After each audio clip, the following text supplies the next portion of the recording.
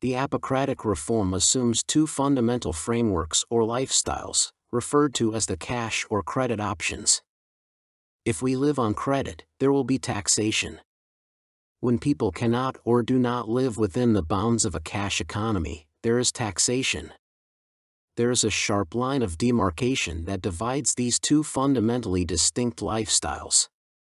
The differences may go deeper than you realize. The issue between lifestyles has always been freeloading. One might call freeloading injustice, but those who freeload do not consider it an injustice. Often it is considered a gamble or a load or even the righting of an earlier injustice.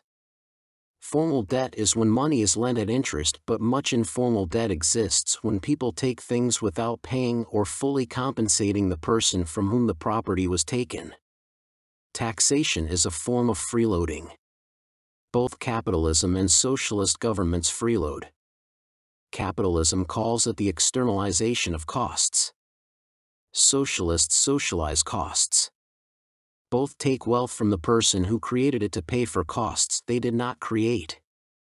Both take expenses created by individuals and externalize them onto society and future generations.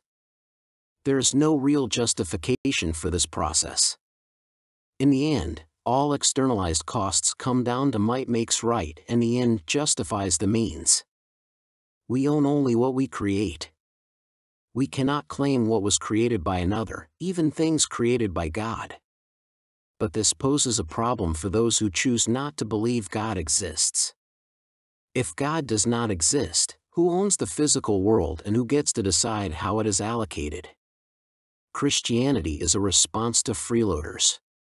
In our wisdom, Christians took what was supposed to be charity and turned charity into an unconditional right. The church is to care for the disadvantaged, but charity puts people back on their feet.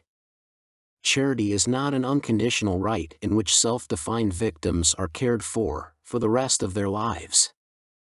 The difference between freeloading and charity is an important one. The person who provides charity helps in faith.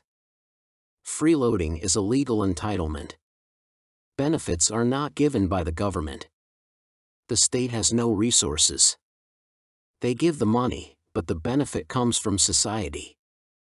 The Apocratic Reformation is a program to eliminate taxation. The state is not permitted to engage in charity with money not specifically designated for that purpose. The state is legally required to assign taxes to the designated envelope. It is assigned 5 envelopes: infrastructure, defense, operations, social services, missions. The last 2 envelopes refer to domestic social services and the last to foreign programs.